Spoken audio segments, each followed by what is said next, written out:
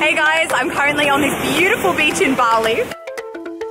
I'm flying back to China tonight, and I think my body's about to go through quite a shock because while it's currently 35 degrees here, when I go back to China it's going to be significantly colder than that.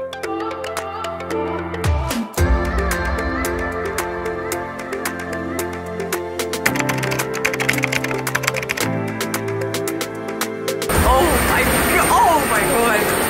That is so cold. So I've just arrived in the city of Shenyang and it is a balmy minus 12 degrees. That's like a 50-degree temperature change between here and Bali. Since my suitcase here is mostly full of sun hats and bikinis, I think my first stop in Shenyang is gonna have to be shopping for a slightly different climate. 沈阳会特别冷，就要穿得厚一些，比如说戴一顶帽子。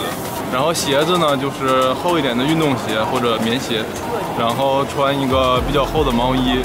然后穿比较厚的羽绒服。咱们正常的话，在沈阳的都得穿一下这种羽绒服，因为沈阳的天气都是在零下20度左右。对，这种羽绒服相对来讲会比较保暖一些。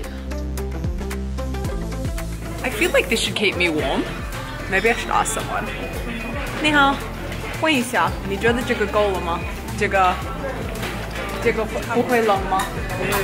你确定吗？应该不会了。哦，好，谢谢。 Okay, let's get it. Okay, outfit update. Bought myself some gloves, beanie, down jacket.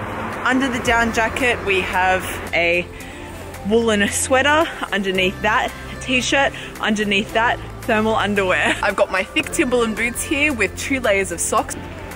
It's dumpling socks. Okay, so now I'm layered up like an onion. Time to explore Shenyang.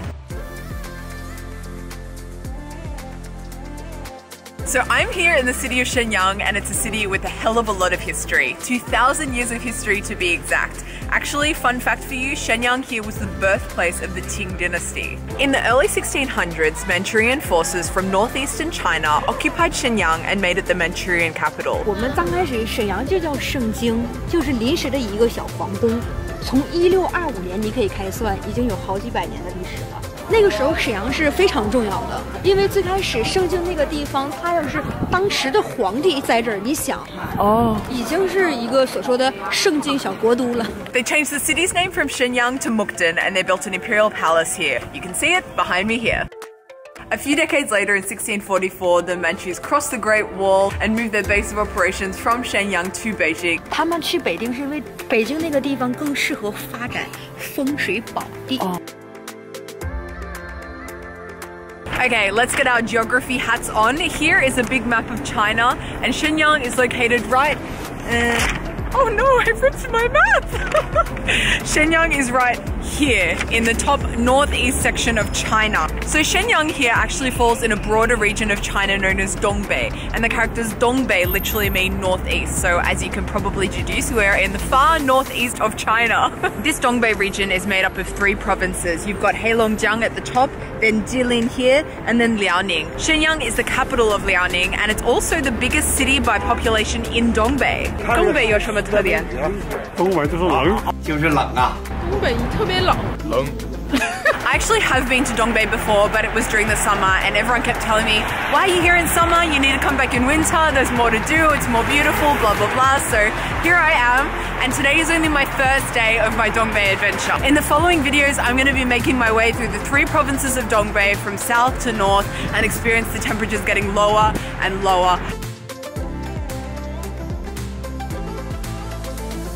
穿着羽绒服，然后烧暖气，多喝日水，多吃一点，多吃点。 Okay, I don't need telling twice, Dongbei has some of my favorite food from all over China. So for my first meal in Dongbei, I'm going to start things off with a bang. Dumplings are an absolute Dongbei classic. They're thick-skinned and, in my opinion, best served with a healthy dose of vinegar. This restaurant here actually has 180 years of dumpling making history. Actually, the dumplings that I've ordered today, this is their specialty, and they've been made this way with this exact recipe for over 100 years. This has been an awesome first day in Dongbei. I'm so looking forward to this adventure ahead. Tomorrow I'm actually heading to a new city in a new province, so stay tuned. Bye guys!